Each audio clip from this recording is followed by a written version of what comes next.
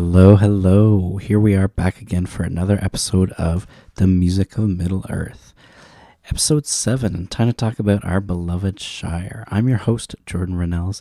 I'm a teacher and musician, and I'm going to give you a bit of a guided tour through Howard Shore's music for the film adaptations of J.R.R. Tolkien's The Lord of the Rings from Peter Jackson.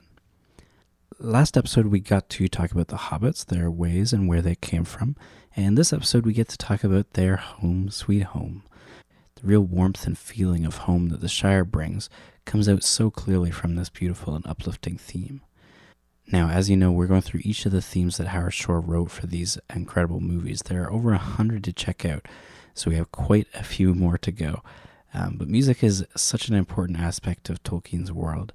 Music is how his world is created through harmony and song and discord. I'm really excited to be able to have this opportunity to go back through all the material, to explore newer material like the History of Middle-earth books, and just to get an even deeper appreciation for the professor's work and the great work that continues to go on his behalf. So we're on the second episode of our collection of 11 episodes for the Shire. Now, as I mentioned in the last episode, these themes are all aspects of the bigger Shire piece, or song if you want to call it that we know as Concerning Hobbits. There's so much to talk about with each bit of it though, so we have to do an episode for each. This episode actually has a fun little bonus for you all as well. A good friend and teacher that I work with, Sophie Dupuis, who's an incredible violinist, will be playing most every version of the theme and its variations for us this time. So you'll get to hear a real violin instead of my interpretation of it. Very excited about that. We won't get to have it in every episode, but it's definitely really great to get people on now and then so that we can hear some real instruments. Let's start off by taking a listen to Sophie play this rural setting theme.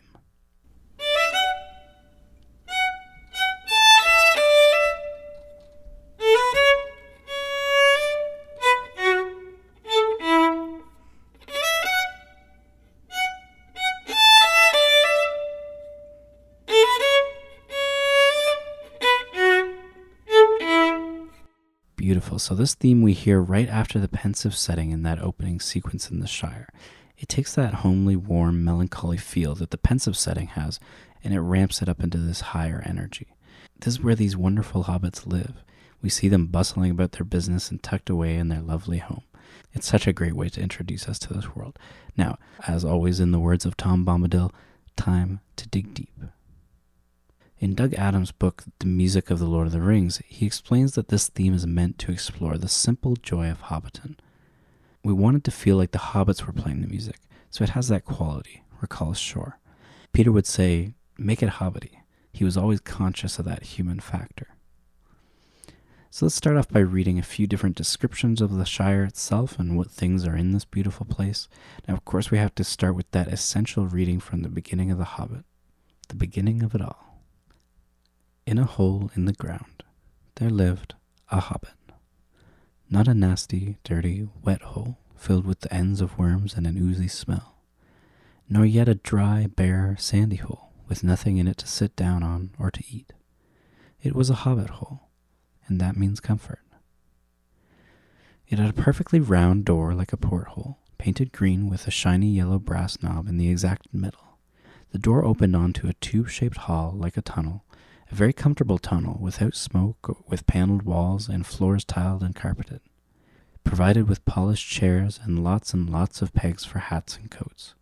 The hobbit was fond of visitors. The tunnel wound on and on, going fairly but not quite straight into the side of the hill. The hill, as all the people for many miles around called it, and many little round doors opened out of it, first on one side and then on another. No going upstairs for a hobbit. Bedrooms, bathrooms, cellars, pantries, lots of these.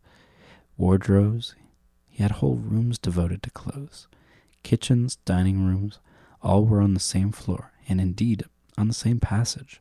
The best rooms were all on the left-hand side, going in, for these were the only ones to have windows, deep-set round windows looking over his gardens, and meadows beyond, sloping down the river. All right, a few things to talk about in this reading. The first thing is that sentence near the beginning, and that means comfort. That really is, in a nutshell, what we're talking about here with the Shire. Bag End is really the embodiment of that hobbity comfort. Endless pantries, clothes, bedrooms, room for guests, and of course that round door. The ideas that we're going to be looking at for this theme are joy and comfort, simple and plain as they would like it in the Shire. So Tolkien does the careful and particular job of letting us readers know that this is not a hole in the ground like you might first think. He establishes that comfort from the beginning. Another thing to point out that happens a good amount in The Hobbit is the description we get with the hill. The hill. Very important, as Sean and Alan actually had a big discussion on in the Prancing Pony podcast. This gives us the idea that the Shire is so small and secluded that there really is only one hill. So to call it the hill, capital T and capital H, makes sense. Same thing happens with across the water. There's only one water that we could be talking about, so that's its name. Nice and simple. I'd like to read next a section from Michael Drout's J.R.R. Tolkien Encyclopedia. Always called the Shire, as Gandalf informs Radagast, this small district in Eriador, in west-central Middle-earth, is home to the beings known as hobbits. It is probably the best defined geopolitical unit in all of Middle-earth, J.R.R. Tolkien having carefully fashioned its history, geography, and culture. Hobbits inhabit the region later called the Shire from the 11th or 12th century of the Third Age onward. Its first formal grant of territory came in 1601 of the Third Age, from King Argaleb II to Marco and Blanco Fallowhide. He granted them 40 leagues in an east-west direction from the Brandywine River to the Far Downs, and 50 leagues in a north-south direction, an original total of 18,000 square miles. In 2340 of the Third Age, hobbits settled in an enclave beyond the Brandywine River, which came to be known as Buckland. Much later, in the Fourth Age, 32, King Elisar granted lands from the Far Downs westward to the Tower Hills, a region designated the West March. At the same time, Buckland became officially the East March. The total area of the Shire is thus about 21,000 square miles. So some people have said that it's just a bit smaller than the state of West Virginia, or just about double the size of Wales. Either way, I live in Canada and I wouldn't know. But it's home, and it has been to these hobbits for a long time, and pretty little has changed along the way. Let's continue on with another section from the prologue of The Lord of the Rings on the ordering of the Shire. The Shire was divided into 4 quarters, the farthings already referred to, north, south, east, and west, and these again each into a number of folklands, which still bore the names of some of the old leading families, although by the time of this history, these names were no longer found only in their proper folklands. Nearly all Tooks still lived in Tookland, but that was not true of the other families, such as the Bagginses or the Boffins. Outside the farthings was the east and west marshes, the Buckland, and the West March added to the Shire in Shire Reckoning 1452. Now I have to say that one of the aspects of both The Lord of the Rings and the Hobbit movies that you really can't help but be blown away by is the beauty and the reality of the Shire. We really have Alan Lee and John Howe primarily to thank for that. There's this beautiful scene in the appendices of the Fellowship of the Ring DVDs where Alan and John go to the location for Hobbiton and they sit down and they open their sketchbooks and they just draw the holes in the doors across the landscape. They see it in front of them. It's really pretty amazing and awesome that they caught that on film. So a lot of work went into making the Shire feel like it had been there forever in these films. They actually had a year's worth of build-up time to let the grass and the hedges grow and get the sets built and have it all feel and grow naturally over time. So to end things off with this discussion of the Shire, I actually want to go to a reading from A Shadow of the Past, but I hope that you might find some other better keeper soon. But in the meanwhile, it seems that I am a danger to all that live near me. I cannot keep the ring and stay here. I ought to leave Bag End, leave the Shire. Leave everything and go away, he sighed. I should like to save the Shire, if I could, though there have been times that I thought the inhabitants too stupid and dull for words, and have felt that an earthquake or an invasion of dragons might be good for them. But I don't feel like that now. I feel that as long as the Shire lies behind, safe and comfortable, I shall find wandering more bearable. I shall know that somewhere there is a firm foothold, even if my feet cannot stand there. Of course, I have sometimes thought of going away, but I imagine that as a kind of a holiday, a series of adventures like Bilbo's are better, ending in peace. But this would mean exile, a flight from danger into danger, drawing it after me, and I suppose I must go alone, if I am to do that and save the Shire. But I feel very small and very uprooted, and, well, desperate. The enemy is so strong and terrible. What a beautiful piece. Frodo's so noble. I love that line. As long as the Shire lies behind, safe and comfortable, I shall find wandering more bearable. I shall know that somewhere there is a firm foothold, even if my feet cannot stand there. That really is what this story is all about. We set out to save the Shire, says Frodo at the end of The Return of the King. So this is what we have at stake, comfort and simple joy. And that's what Shore's emulating in the music. So let's dive into our mid-mark segment and hurry to get back to the details of this theme.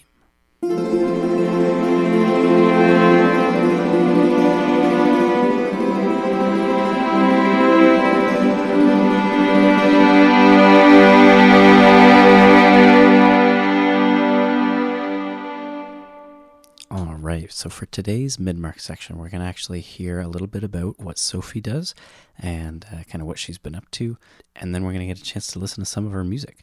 So I will let her take it away. My name is Sophie Dupuis. I'm a composer, violinist, and music educator from New Brunswick and based in Ottawa. In my composition, I draw inspiration from the idea of contemplation of the self and of nature, which is heavily influenced by the environment I grew up in. I'm also drawn to mechanical, electrical sounds from my surrounding.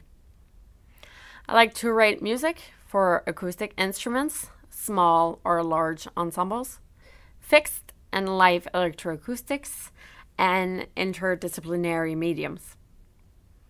As a violinist, my interest lies in new music and improv. I recently received my doctorate in music composition from the University of Toronto, and I am vice president of the Canadian League of Composers, a long-standing organization that advocates for all Canadian composers. Awesome. Now let's hear a little bit of her music.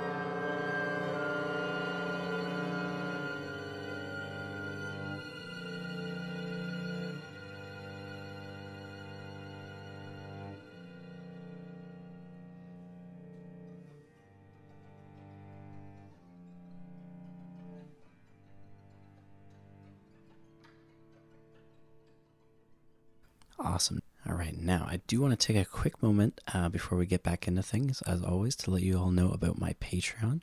If you like the podcast and you want to help make it happen or make it better, then go to patreon.com/musicofmiddleearth. And if you aren't a part of the Music of Middle-earth podcast group on Facebook, then definitely go check that out and ask to join. We're going to start having bi-weekly get-togethers where we just kind of get together and discuss a scene from the movies and just kind of talk about music for a little while. We had our first one on this past Thursday and it was a lot of fun, so I look forward to doing a lot more of those.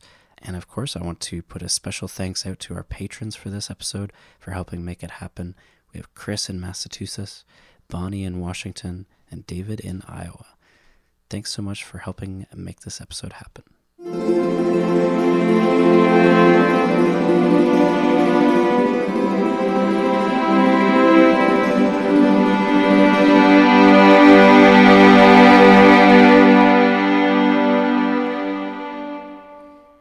All right, now time to dig into this theme. Let's have another listen to Sophie's rendition.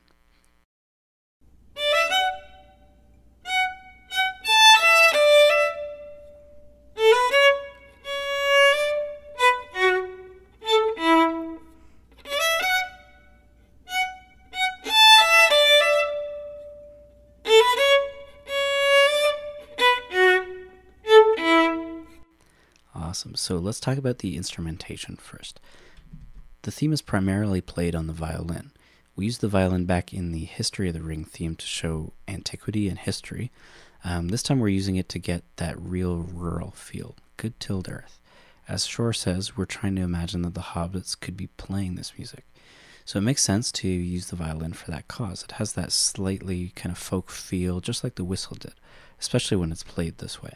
Because the violin has the expressive quality that it does, meaning you can bow fast or slow, and that can translate so much emotional intent, we get something that other instruments just can't replicate to the same effect. If you listen to the theme on a piano, for example, you don't quite get the same upbeat, kind of bright sense of energy and joy. Let's listen to what that would sound like.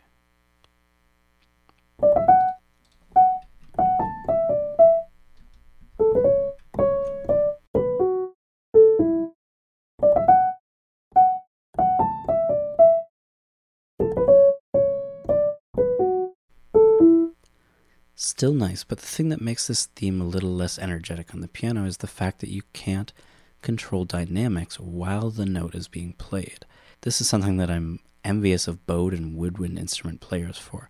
I play bass and guitar mostly, and those instruments, along with the piano, are not able to alter the dynamic or volume intensity of a note as it's being held. You can kind of simulate it with a volume pedal or a knob on your guitar, but it really doesn't have the same effect. So I'll play a version of this theme on my bass without and then with the volume swells so that you can hear what I mean, and then I'll explain it.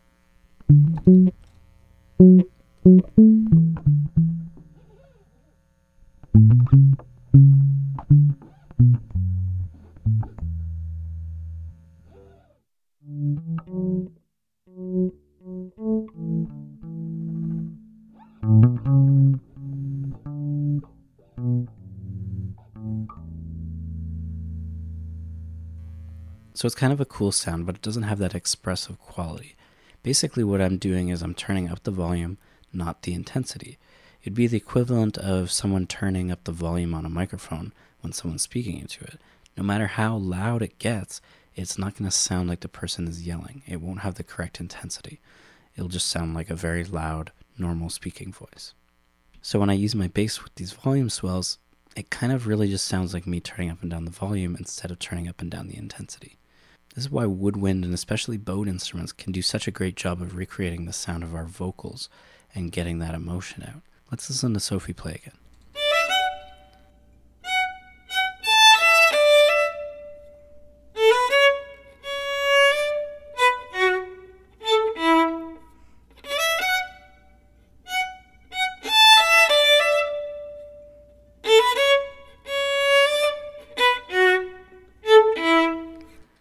Some of the most interesting aspects of this theme are not actually the notes that are being played, but how they're being played.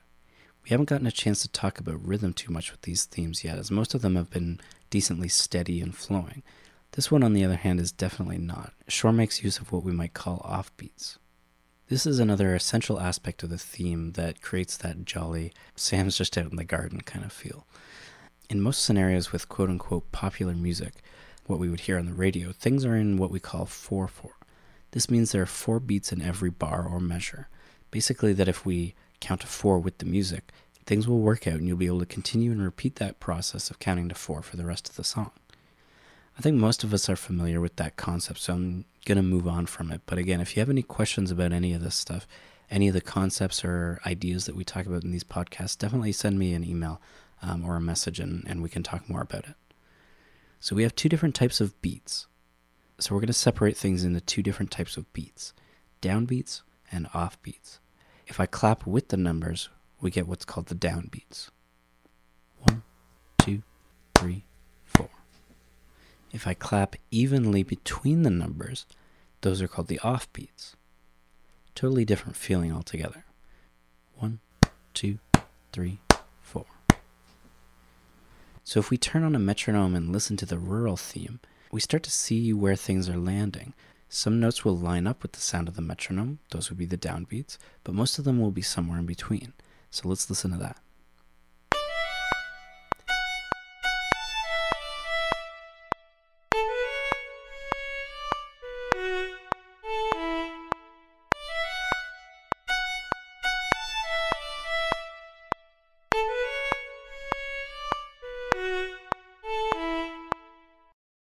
So we get a lot of those notes in between the beats and in between the sound of the metronome.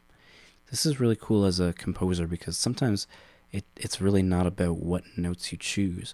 It's about when you play them or where in time you play them to get a different feel or a different emotion. So now this is interesting. I'm going to play another version of the theme for you. It's going to be the exact same notes, but all on the downbeats instead of the offbeats.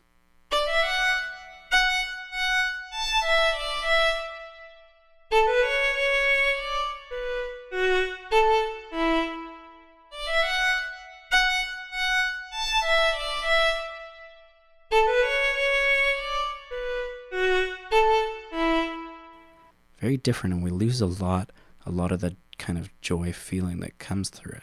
It sounds very straight and organized. Now when we divide a bar like this with the downbeats and the offbeats, instead of just counting to 4, really we have to count 8 different things. So we can count 1, 2, 3, 4, 5, 6, 7, 8, but a lot of the time we switch and we count 1 and 2 and 3 and 4 and. This is called subdividing the bar or measure. We had 4 beats and we subdivided it into smaller sections. We can do that again and get 16 different sections. Really we could go on and on making smaller and smaller kind of subdivisions, but it gets a little crazy when you go past the 16th note. So we're not going to do that. We're just going to stick to this new 16th note subdivision, we call it. Just splitting the bar into 16 equal parts. So just like we did with the first 2 versions, I'm going to take some of those notes and move them onto the 16th note subdivisions. Just like swapping places on a piece of grid paper. Let's see what that sounds like.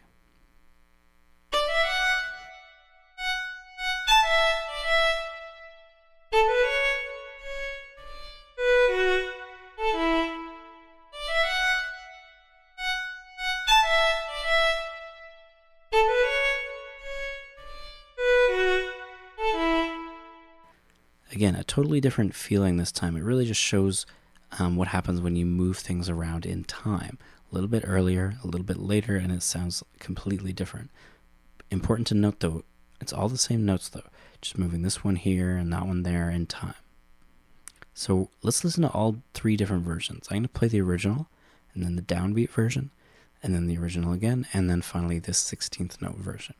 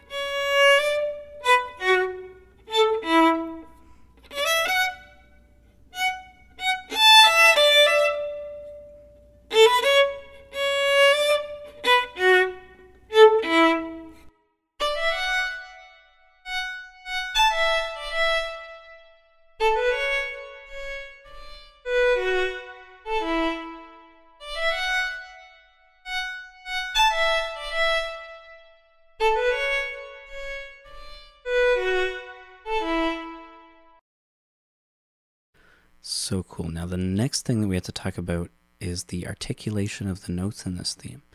Articulation, we can describe as how we attack the note, or maybe the attention that we give the note. I'll have Sophie play a few different variations on her violin.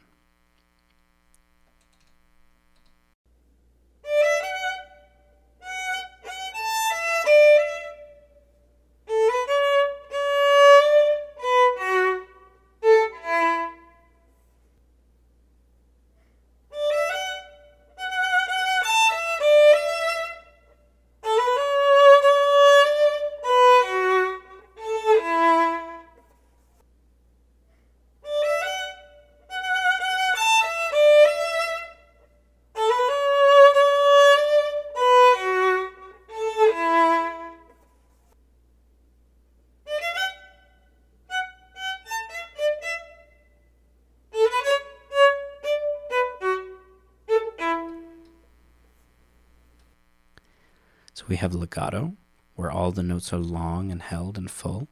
Then we have staccato, where the notes are short and abrupt. We heard that in the last episode as well with Rebecca and Mark's playing. So now we also have slurs between notes in this theme. On the violin, this just means that we're playing each of the notes with one bowing motion.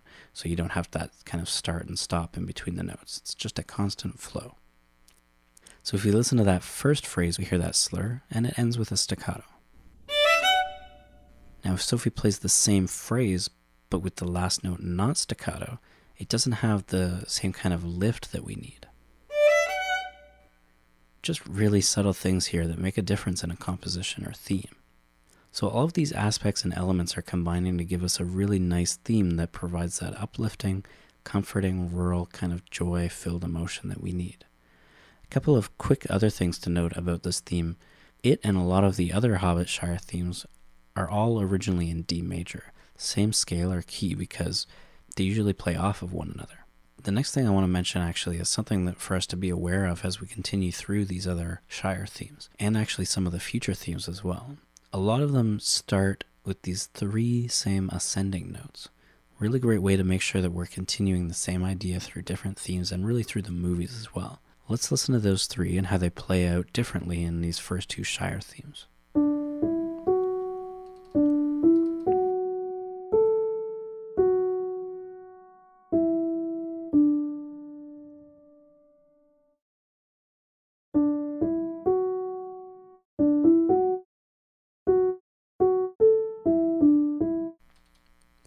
So we're going to look out for that in the future as well. That's kind of like our central ascending musical idea. We'll point it out more as we go.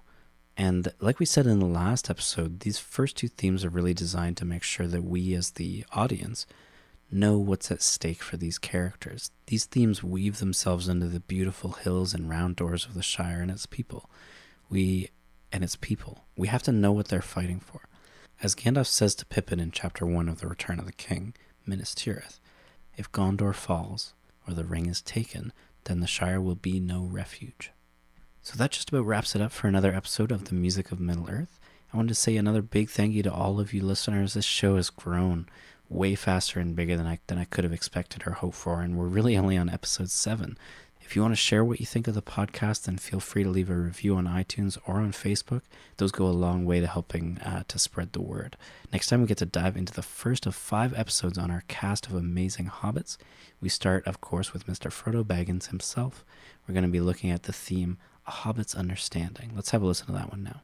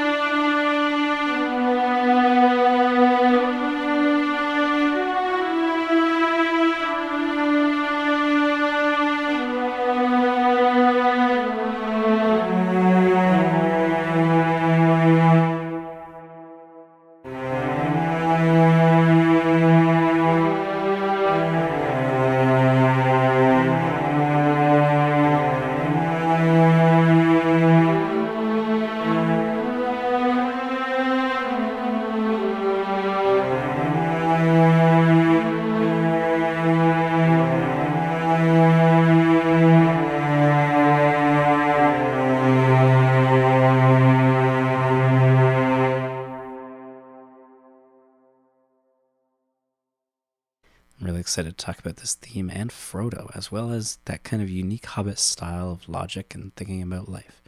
So now finally, if you've listened to the past episode, you'll have heard that we have a collaboration video on the way of people playing concerning hobbits. The deadline for that is actually May 10th, so if you are interested in that, send me a message quickly, and we should be able to get your video in still. I'm really excited to release that. So send me an email if you have any questions about music, music theory, instruments, or anything else on your mind. MusicofMiddleEarthMail@gmail.com. Thank you all so much, and I'll see you next time.